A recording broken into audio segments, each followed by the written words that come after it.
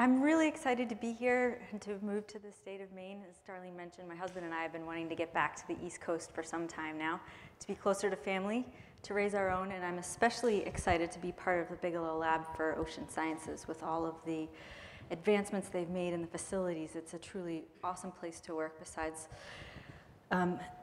becoming colleagues with many of the fabulous researchers there. And I wanted to kick off today's talk by first asking the members of the audience how many of you, by show of hands, have ever snorkeled or scuba dived on a coral reef in your life? Oh goodness, that's excellent. Well, hopefully I'll be showing you some pictures that look familiar. Maybe others don't look so familiar, but obviously you all care quite a bit about coral reefs too. If you've seen them, you know how fragile they can be, and maybe you've heard a bit about the losses they suffered over recent years. And giving a talk about coral reef ecology can sometimes be depressing. Often coral reef ecologists are called doom and gloom scientists because we don't have a lot of good things to say about the current state of coral reefs in the world. But I'm hoping to end the talk today with some glimmers of hope of how these reefs may be more resilient than we initially thought. And I won't spend too much time then going over basic coral reef ecology. Many of you know that reefs are made of corals that act as bioengineers. So they create the 3D structure that creates the complex habitats for many organisms to hide in the reef, including many species of fish and invertebrates. So they act kind of like trees in a rainforest. But corals are neither plants nor are they all animal. They're a mix of the two. They're a group of species that interact together in a symbiotic nature. So the coral itself is made of the calcium carbonate plate. And on top of that plate is a thin layer of tissue, like a skin, and that's the live part of the coral, which is an animal, an invertebrate organism. And there's actually several thousands of organisms in a single coral species because each coral is a colony of thousands of polyps, like what you see up in the top corner there. And within each of those polyps is the symbiotic dinoflagellate algae called the zooxanthellae that lives within the coral tissues. And this mutualistic relationship is set up where the dinoflagellate gives sugars to the coral animal as it photosynthesizes, and in turn, the coral gives the algae a safe place to harbor. So corals feed both by getting food from that symbiotic algae, but also by feeding directly from the water column. Each individual polyp is essentially a mouth and a gut, and those tentacles will wave around and grab particles that pass through the water column and pull it into the gut to get nutrition. And so for that reason, coral reefs have also been referred to as a sea of mouths because there's so much filter feeding happening across this bottom. It creates this crystal clear gin-like water over these truly spectacular systems. And because of the complex 3D structure that corals provide with their calcium carbonate skeleton, they can be a host to a huge amount of diversity in these really neat ecosystems. In fact, there was a study done recently in collaboration with a project called BioCode and with the National Geographic, where a photographer in this upper corner here took just a cubic foot quadrat, essentially, and put it in many different ecosystems, including coral reefs, and then counted all the organisms that passed through that cubic foot that were larger than 1 millimeter in size, and found in this one reef system over 600 species of plants, animals, various organisms passing through that box. And that's vastly larger number of species than were found in tropical rainforests, grasslands, and elsewhere. So these are really, truly diverse ecosystems. So where are coral reefs found? They're typically found in the tropics, and although you'll find different coral species that are maybe living singular as cup corals or polyps in areas as remote as the polar regions or down at deeper depths in the sea, the truly reef-building or reef-forming species are all centered in the tropics. And you may have heard of the coral triangle, which is really the epicenter of the global diversity of coral reefs found in this triangular region here in the Indo-Pacific. And it's host to hundreds of coral species, thousands of fish species, and 6 out of the sea turtle species. So it's really a biodiversity hotspot that supports millions of people living off of this ecosystem. And despite the kind of well-documented and known diversity of these systems and the number of people living off of these ecosystems, the study of coral reefs or coral reef ecology is really a pretty young science in general. So here's just a simple graph over time of the number of studies being published about coral reefs in the primary literature, in the scientific literature. And you can see there wasn't really an uptick in the study of coral reefs until the 1980s. So it's a very recent science. I'm going to walk you through kind of a timeline now, since the theme of this summer series is 40 years in the history of, in my instance, coral reefs, to match the 40-year anniversary of the Bigelow Lab. And I'm going to start a little bit further back with Joe Connell, who was the pioneer, really, of ecology in general. He's often been referred to as the grandfather of ecology. But he was also the first to study the maintenance and function of biodiversity on coral reef ecosystems. And actually, for those of you who might not be aware, Charles Jentzsch, the founder of the Bigelow Lab for Ocean Sciences, also did quite a bit of research on coral reefs in Florida, looking at irradiance and photosynthesis of those symbiotic algae within the corals. Following not long behind him was a fellow named Rob Dunbar. He's given some TED Talks. You can find his work online if you're interested. But he started pioneering biogeochemical methods to retrospectively analyze climate change based on ice cores and cores taken from coral reefs. And I'll walk you through how some of that works later on. Now, while these guys may seem to be doing disparate studies in a similar ecosystem, they all came together in 1991 and met in Miami, Florida for one of the very first workshops sponsored by NSF, the National Science Foundation, the National Oceanographic Atmospheric Administration, and EPA to start discussing how global climate change can affect coral reefs. Following not long behind them, Bob Stenek stepped into the scene. You might recognize this name. He's a scientist out of the University of Maine who's really well known for his work on lobsters on this coast, but he's also spent just about half his career studying coral reef ecosystems and specifically looking at reef function and resilience. And why do I bring all these fellows up? Well, I was born in the late 70s, 1970s, and then in the mid-90s, I took my first trip with an ecological study group from high school to a coral reef in Florida. And when I got there and finally got the chance to get underwater, I was disappointed, frankly. The state of the reef didn't look anything like I had expected it to.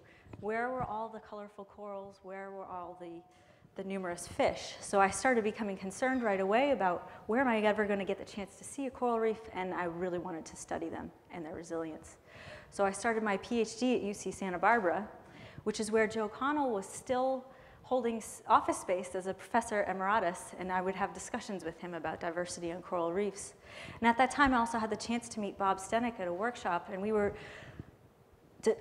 following similar lines of research, so we started collaborating at that point as well.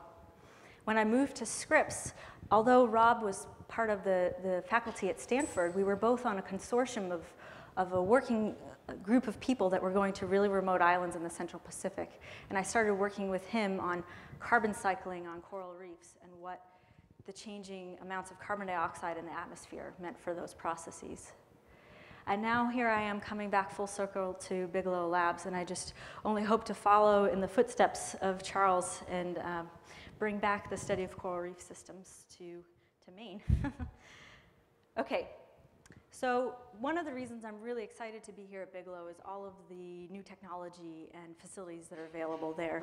And really, those kinds of technological advancements are what spurned a lot of the exploration on coral reefs that's happened in recent history. So I'm going to walk you through some of those things that have allowed us to better reach these ecosystems and share what's happening with these ecosystems with other folks. One of the first limitations was the ability to get underwater, and naturally Jacques Cousteau inspired lots of young scientists to become scuba divers with his invention of the aqua lung. And Lloyd Bridges popularized recreational diving in the 1960s. But really, using scuba diving as a tool for research didn't come about until the 1980s, when a series of certifications and training procedures really made it feasible for dorky scientists to get underwater and stay alive and come back up with some data. So that's when diving on coral reefs for research really took off. Prior to that point, this is Joe Connell, the grandfather of ecology, used imaging techniques to follow trajectories of corals over time. But he was really limited in his access to the reefs. He could only get out there at low tide when you can practically, as you can see, walk along the reef flat. And he was using still images above water to document the number and types of corals within this quadrat area and look at those changes through time. And you see from the little graphic that even starting in the 1970s, you start to see this loss of coral cover over this 30-year period on the Great Barrier Reef that was quite concerning. Since then, digital photography has come a long way, scuba diving has come a long way, and all of the sorts of housings that we can use to bring those cameras underwater to get better images has vastly improved.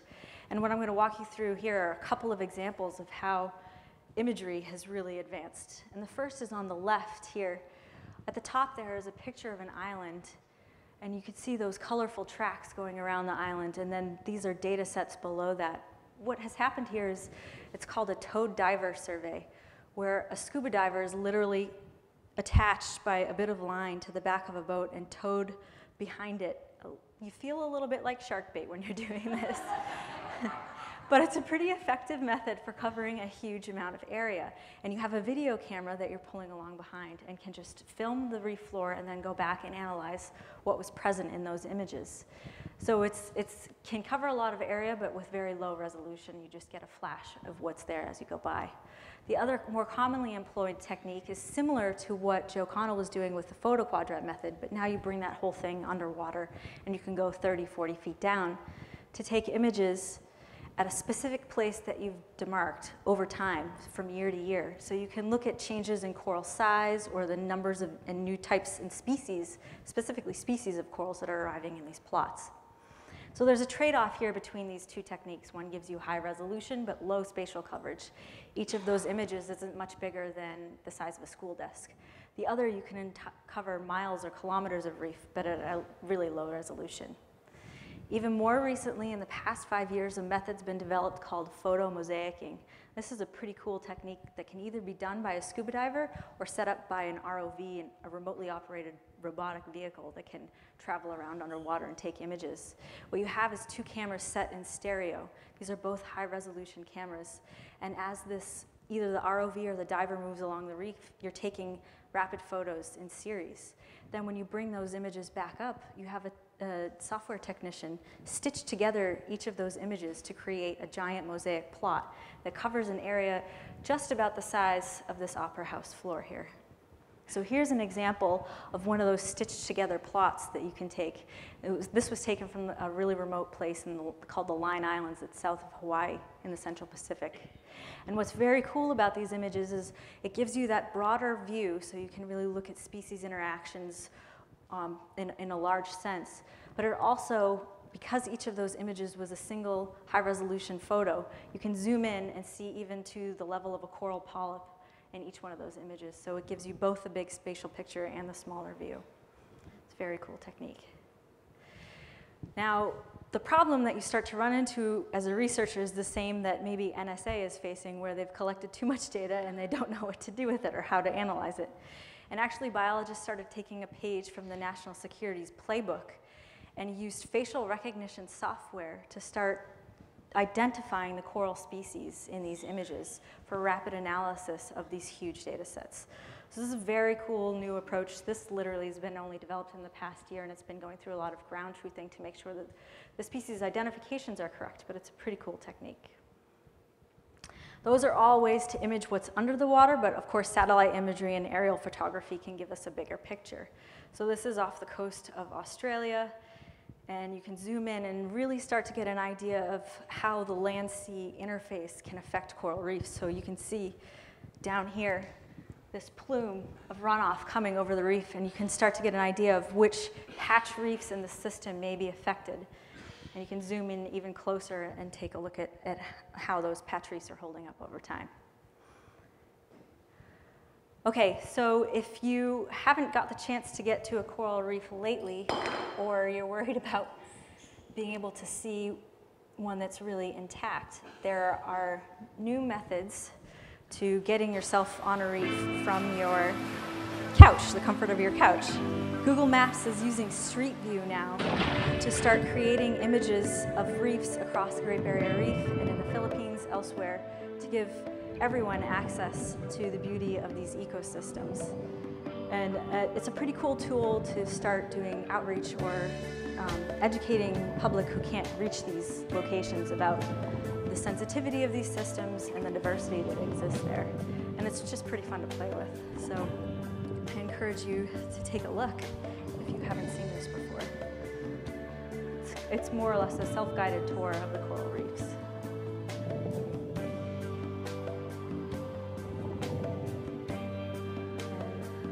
And there's the website.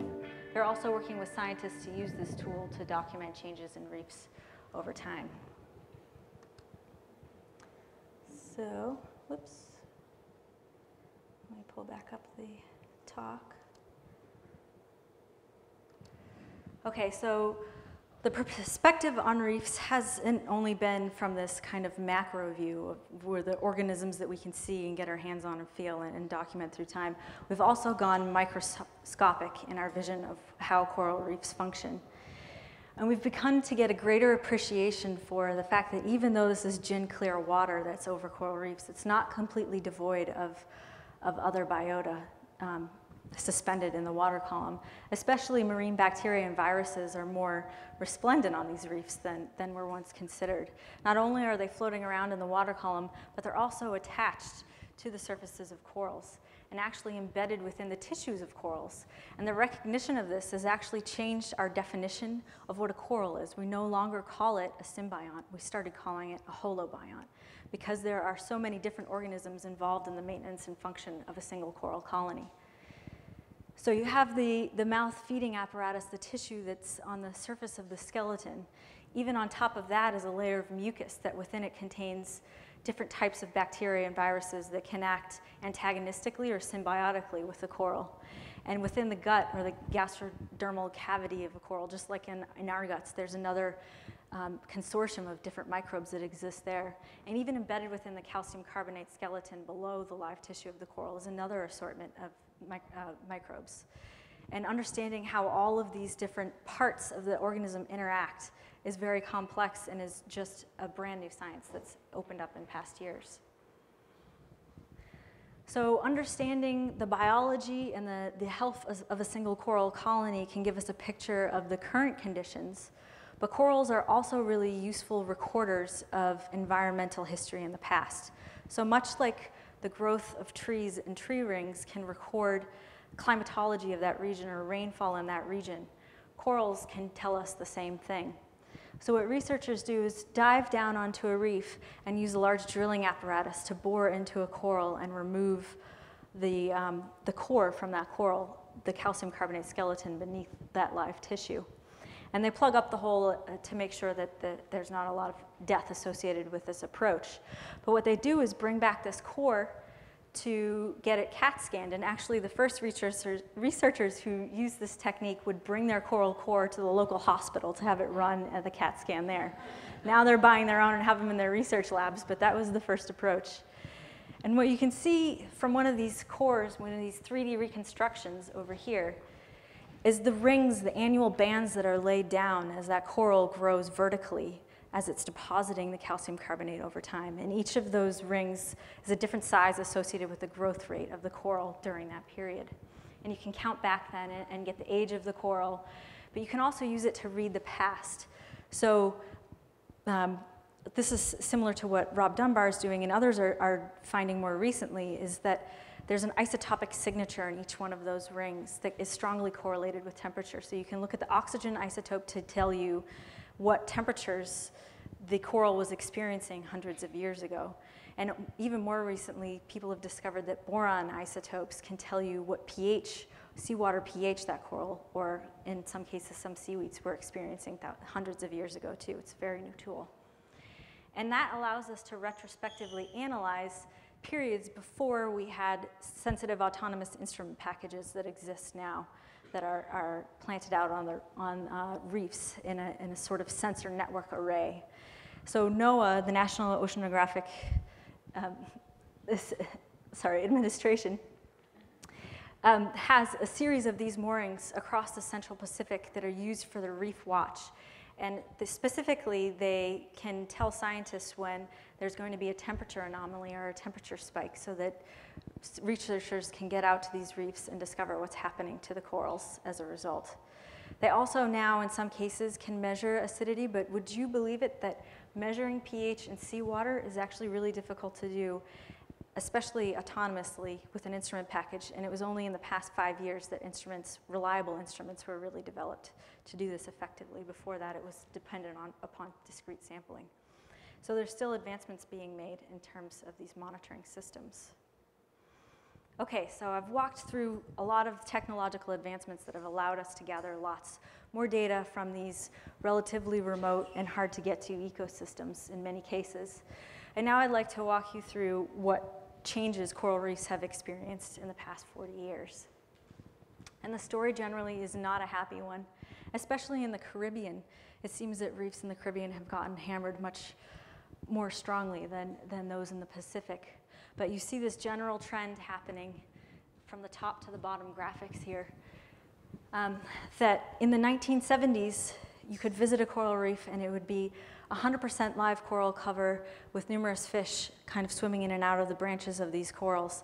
But you go to visit the exact same location today, and it's a rubble pile that's covered in seaweeds and sponges and other sorts of fleshy, gooey tissues. So this has often been referred to as the slippery slope to slime on coral reefs, away from coral domination towards seaweed domination and domination of other fleshy invertebrates.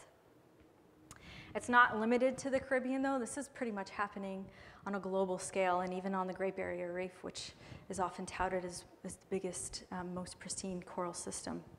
And there are many reasons why we're seeing these changes on coral reefs, and I'm going to walk you through some of the most likely culprits that scientists have been pointing to over the years.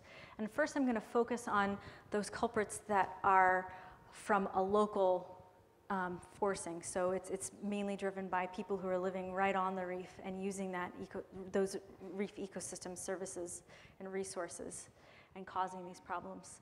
And these problems, in some ways, can be addressed by local management practices. And then I'll move on to how global change also threatens these ecosystems. So the first I'm going to talk about is pollution. And by pollution, I don't mean toxic chemicals getting dumped onto reefs. For coral reefs that have these really clear waters, even the addition of farming kinds of fertilizers like nitrogen and phosphorus can really otherwise impact this really clear water ecosystem. So if you go to measure nitrogen and phosphorus on a coral reef that has no runoff, the machines that we use can barely detect any nitrogen or phosphorus available. So when you start adding even just a little bit, you can tip the balance of the ecosystem.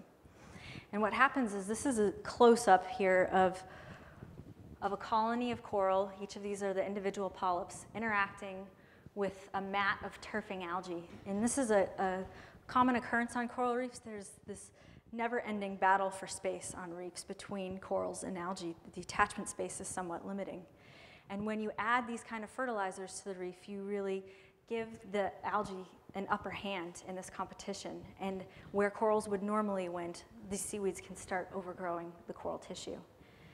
And even in a single season or a single event of a macroalgal bloom, the coral cover can be completely lost, and the reef will be totally dominated by these seaweeds as they grow over the coral and either shade out the symbiotic algae within the coral, or they use toxic chemicals to kill off the coral tissue and interact with them directly. In either case, the consequence is you have macroalgal seaweed domination that is persistent because it prohibits any new corals from growing up in this mat of seaweeds. Even if there are no nutrients in runoff coming from coastal development, the sedimentation alone can have a pretty severe impact on corals. So you can imagine, as this fine sediment from coastal development comes over a reef, it can smother the corals, both in terms of preventing those polyps from filter feeding from the water column, and also shading out the symbiotic zooxanthellae bound within the corals, and actually one of Charles Jentzsch's later publications from even 2002 was looking specifically at this interaction between sedimentation, irradiance, or light availability, and how corals can maintain their photosynthesis in the face of sedimentation. Coastal runoff can bring other things to the reef too, including diseases. So there's been larger and larger widespread documentation of diseases appearing on coral reefs that affect both the corals in the top row there, and then calcareous algae, the kinds of fills that space in between corals and acts to cement the reef. So these are a completely different kind of algae that have a low profile, don't generally overgrow corals, but act to pull the reef together. They're also calcareous. The sources and drivers of these diseases is still really difficult to pinpoint, and in many cases, identifying the exact disease can be really difficult alone. But I worked with some researchers recently to identify the coralline fungal disease. And through some genetic comparisons, we found that this fungus is really closely related to what's called a smut fungi, which is a fungus that affects plant crops too. So that points to the source of this disease coming from land-based pollution. There are other mechanisms by which people's activity has affected coral reefs also. And what I'm going to walk you through now is a really cool study done by Laura McClenahan, who's a new professor at Colby College. And actually, we were finishing up together at the same time at Scripps Institution of Oceanography in California before we both moved back to East. And this was her dissertation work there. So I'll walk you through it briefly. What she did was a retrospective analysis of images taken from the Florida Keys from sport fishing vessels that went out. And they documented each day that they went out, how many passengers they took and what kind of fish they caught. And she could measure the size of the fish from these images and identify them as well. So she went through several decades, the 1950s to the 1970s here, of information and was able to count all of these fish and get an idea of the amount of effort being put into this fish capture. And by today, you can see that despite the greater fishing effort that happens with the newer apparatuses for fishing, fish finders and whatnot, the numbers of fish getting caught on the reef are much less and the sizes are much smaller. This is due to, especially in places where people are subsistence living off of the fish resources that the coral reefs can provide, is due to harmful fishing practices, generally including overharvest, destructive fishing. So practices like dynamite fishing can still be common in some locations. This is where fishers literally throw a stick of dynamite onto the reef, blow it up, and then all the dead fish float to the surface. It's a very easy fishing practice, but you can see the kind of devastation that it leaves behind.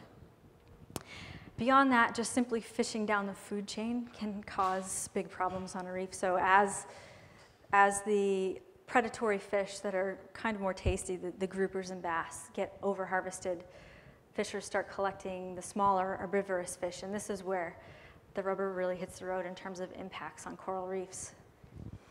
So just to give you an idea of how pervasive this fishing effect is, I have a simple graphic here that was compiled by a graduate student who was working in the lab I left at Scripps. And he used a global database of all the fish counts that researchers have been doing across, this was, I think, focused on the Pacific. But what you have is, let me see if I can point to it here. This smaller bar here is the fisheries accessible regions, and the larger bar there is the fisheries non-accessible regions, meaning areas that are protected, marine protected areas, or are so remote that people are not fishing off of them, they can't get to them. And you can see that there's about a third as many fish on the reefs where they're being actively fished as compared to others.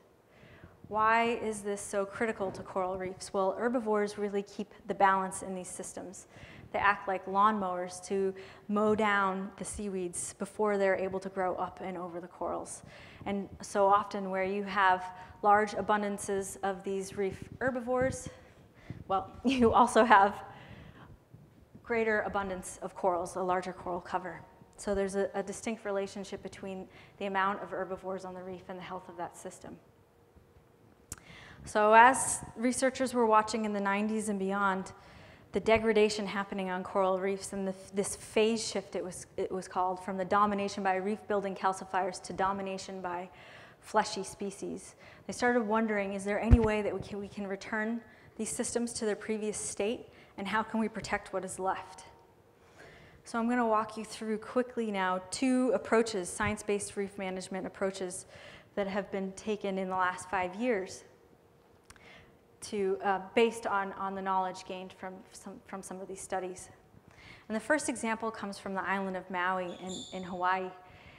And right up here in this upper corner, right off the Lahaina Resort there, was established the first ever herbivore enhancement area. So this is a very small marine protected area whose only purpose is to preserve different species of reef fish and sea urchins. So otherwise, it's an actively used area for recreation, especially by people visiting that resort. But it's protected for just these species. And there's several graduate students and researchers working out there now following the trajectory of the corals and the macroalgae and the balance between those two after the establishment of this reserve. On a much larger scale is the development of a huge protected area called the Pacific Remote Islands Marine National Monument. And I don't know if you all are aware of this, but it's something that George Bush instilled on his way out of office in 2008. He set aside these islands and atolls and reefs as protected areas. These are actually part of the U.S. protectorate, so they're U.S. property floating out there in the Central Pacific. And actually, just today, I signed a letter of support with other researchers working in this area to President Barack Obama, who's just proposed expanding each of these areas to be beyond just the 50 miles from shore boundary to 200 miles from shore boundary, which would actually create the world's largest marine sanctuary. And you might ask, why are we concerned about protecting these really remote locations? Well, first of all, there's no people living on most of these islands, so they've experienced very little impact that I just described, like the pollution kinds of runoff issues or overfishing. So they really represent the last wild, remote, pristine reefs that we have in the Central Pacific. And they're a pretty wild and woolly place. They're wonderful to visit and do research. They have some of the highest abundances of coral reef fish, coral cover, and the invertebrates associated with them. But they're not immune to the global threats that could affect reefs today. And so I'm going to walk you through quickly what some of those global threats are and why we're concerned about them. So these global threats are a consequence of the release of greenhouse gas emissions since the Industrial Revolution.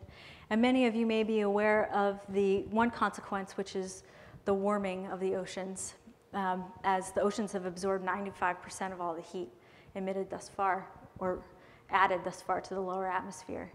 And what you may not know is a warming of even 2 degrees Celsius can really affect coral biology. And I'll walk through how that happens in a minute. The other CO2 problem, as it's referred to, is ocean acidification. And this has been one of my areas of expertise for the past couple of years.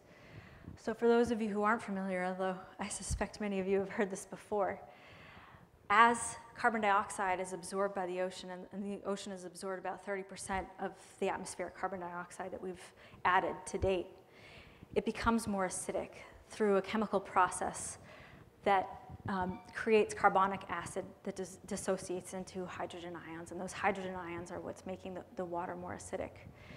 What happens is seawater pH will drop from a level about 8.1 in the tropics to 7.8, which may seem like a small, infinitesimal decrease, but you have to remember that pH is measured on the same logarithmic scale as an earthquake, as the Richter scale, so even this small change can have huge consequences for organisms, especially those that calcify, because as that pH drops, so does the availability of the carbonate ion, and that's the basic building block for building a calcium carbonate skeleton for corals, for oysters, for a whole plethora of organisms that create this hard skeletal structure.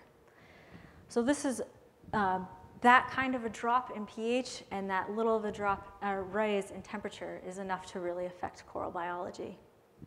So first I'll review how temperature affects corals. When a coral becomes thermally stressed, it either, and the jury's still out here, it either expels its symbiotic zooxanthellae or they choose to leave. In either case, this process is called coral bleaching. If the temperature stress or the thermal anomaly is short-lived, then the coral can reabsorb those symbiotic zooxanthellae and go on living, although it may have had a setback in terms of its growth. However, if that stress is prolonged for 2 weeks or longer, then that dissociation between the two symbionts can become permanent.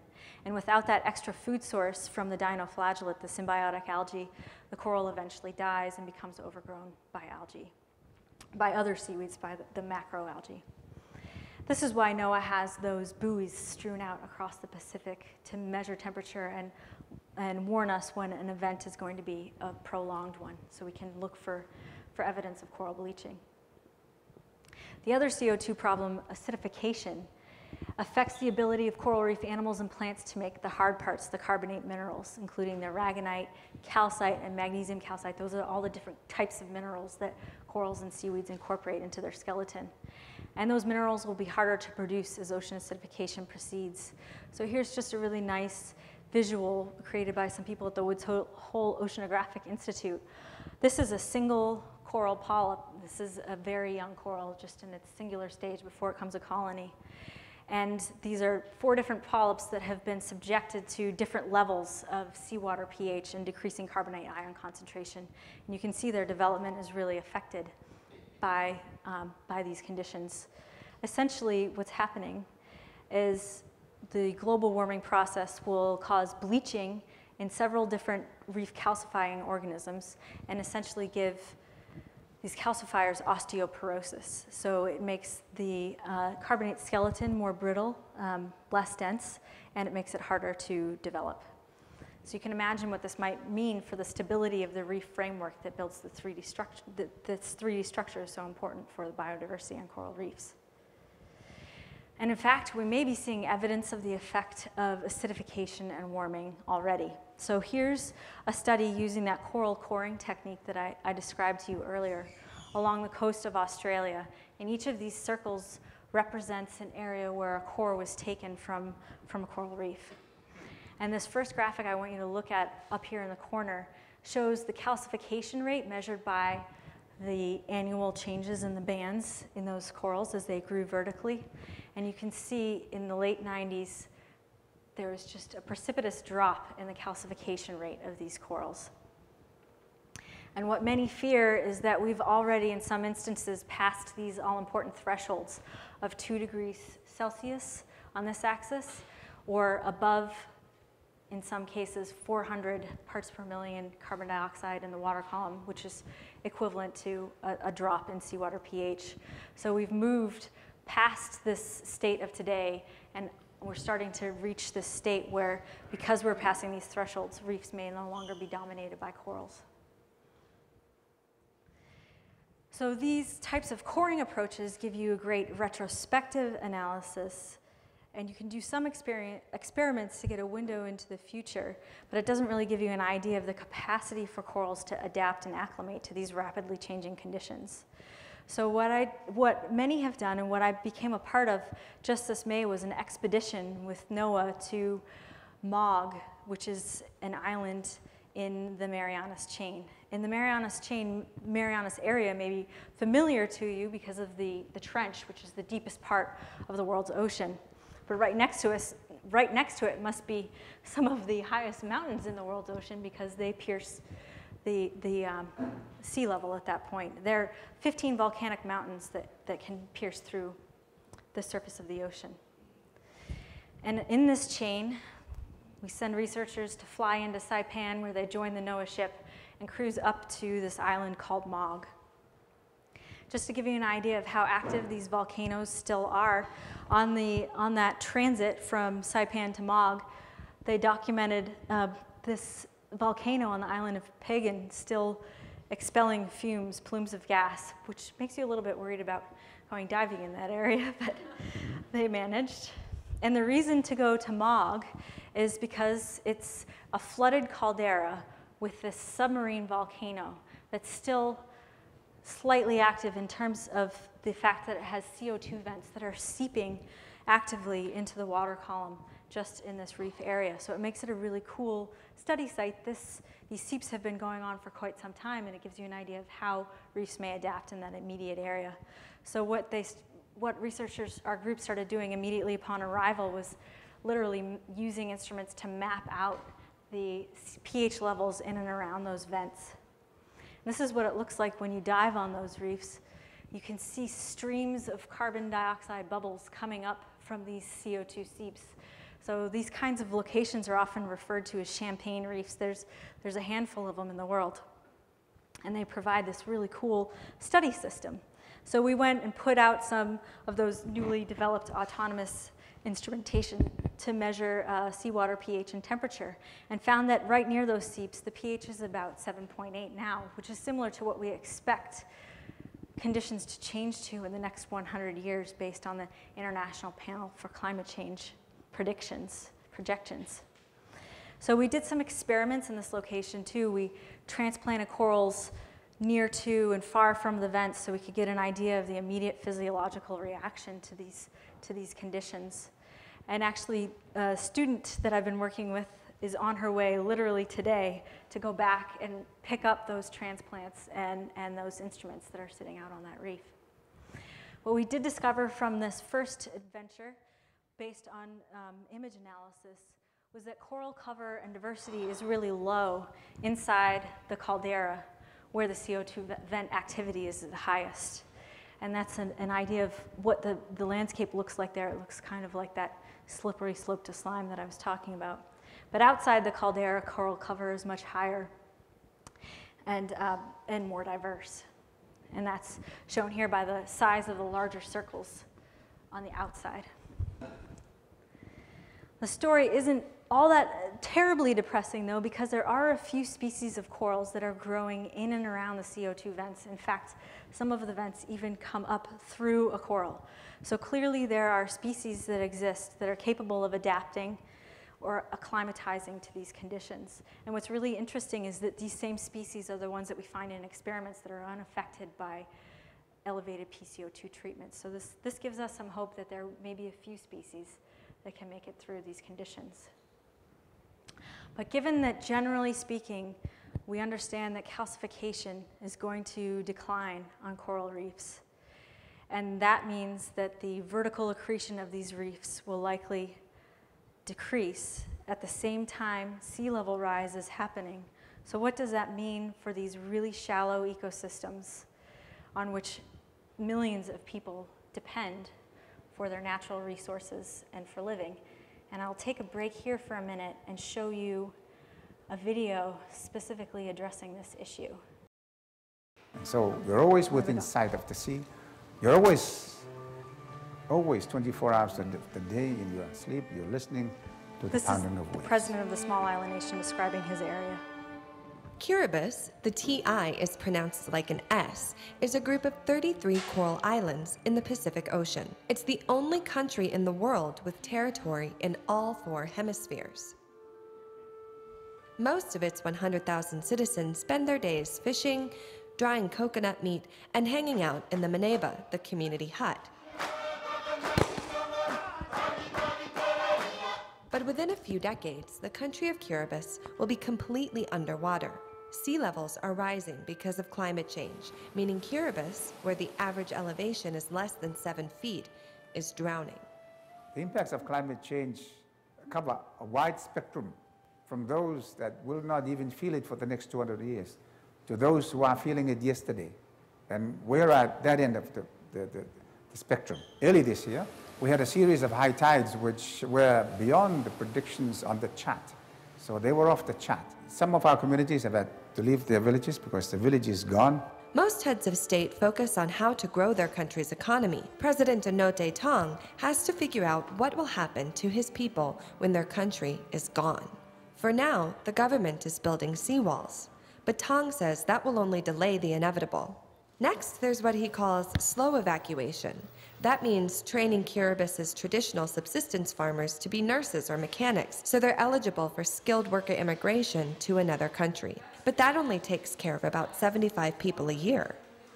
In the longer term, the government might be planning to move the entire population of Kiribati to Fiji. In May, Kiribati bought nearly 6,000 acres on the island of Vanuatu. The president says the land will be used for agricultural purposes for now. During a visit to Kiribati earlier this year, the president of Fiji offered on behalf of his people that they would be willing to accommodate our people if necessary. That is perhaps the most refreshing reaction that I've ever had. There's also the possibility of floating islands in Kiribati waters. A Japanese company is developing massive so-called floating lily pads that could house up to 30,000 people each. But priced in the billions, Tong says his country couldn't afford them without international help. And that is an out-of-the-box solution. It seems so science fiction at the moment. But if you don't have a choice, and if that is the only choice, what would you do?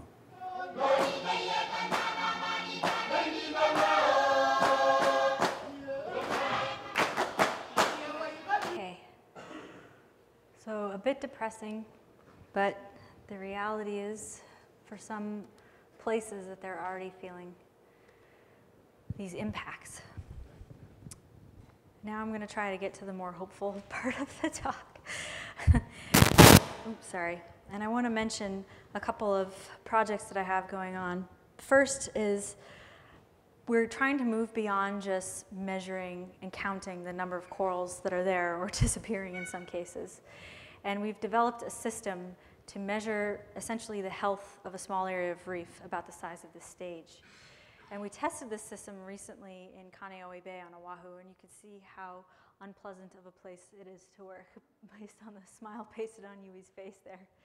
We worked just in a shallow reef area to give this system a try. And here's us installing the system. Essentially, it's a frame with a series of instruments mounted to it that can measure the flux of pH and oxygen from the reef floor up to the surface and determine how that gets evected across a reef based on a series of complicated equations, which you don't really need to understand. All you need to know is that this essentially is a giant stethoscope for a reef. So we can use it to measure the daily pulse of net ecosystem calcification and primary production, or essentially the ability for that reef to inhale and exhale carbon dioxide. And what we've been doing is testing this now across a couple of reef systems, including the Florida Keys on Oahu. Just tested it last week in Bermuda, all to prepare us for going to some more remote places like Palmyra Atoll to give it a test. And it can give you a better sense of the capacity for that reef to absorb carbon dioxide, or at least cope with excess carbon dioxide, and determine whether that reef is going to continue net calcifying or dissolving in the future. So what will coral reefs of the future look like? Are we stuck with this scenario where everything goes to the slippery slope of slime, or is there the hope that some reef systems will be more resilient? We are learning hopeful lessons from some pristine reefs, like those in the Phoenix Island chain. So the Phoenix Islands got hammered by one of those long warming events in the early 2000s, and the reef was completely knocked back. Everything bleached. However, if there's enough sources nearby, a source population of corals that's releasing larvae to the water column that can reach these reefs, you get small settlers or recruits like this, that if your system has enough herbivorous fish to maintain the algal population from taking over, allows these corals to grow up 6 years later and become as abundant and huge as they were before and create that 3D structure. So this is telling us that areas that are managed locally for things like overfishing or pollution on the reef can actually be more robust or resilient to these climate changes than we thought. I also worked with a group of researchers to compile a database of the appearance of new corals on reefs, given the relative importance for this process for replenishing reefs after catastrophic events. And the goals were to retrospectively evaluate decadal scale trends in coral recruitment and project those into a future warmer and more acidic ocean. The way that researchers measure the number of new corals appearing on a reef is really actually quite basic. You just put out settlement tiles on the reef on scuba, So these are just flat surfaces that are made either of carbonate themselves, of plastic, or even terracotta tiles have been used in many cases. You leave them out on the reef for several months to up to a year and let them become fouled or encrusted with all the organisms that appear and are searching for that bare attachment space that can be so rare on coral reefs. And you bring those tiles back to the lab and then use microscopic techniques to just count the number of newly appearing recruits on those surfaces. And you get a density or concentration of corals per meter squared there. And so what we did was went back through the database, or created a database from all the published literature where researchers have been deploying these settlement tiles over the past 40 years. And you don't need to understand the colors on this graphic, just focus on these points here, and you see that researchers have been working globally and in many diverse locations to deploy these settlement tiles. And what we've learned from changes on the numbers of corals appearing on those settlement tiles over time is first that coral recruits have been disappearing since the 1980s in the tropics, where reefs have traditionally been built. However, and this is the really interesting part, as you move polewards away from the equator, coral recruits have become more abundant since the early 2000s. So it seems as though they are experiencing an equatorial retraction, but a poleward expansion. They're following their thermal envelope as it moves away from the equator. And what this suggests is that we may be looking for environmental refuge corals that are appearing at new locations in the futures to come.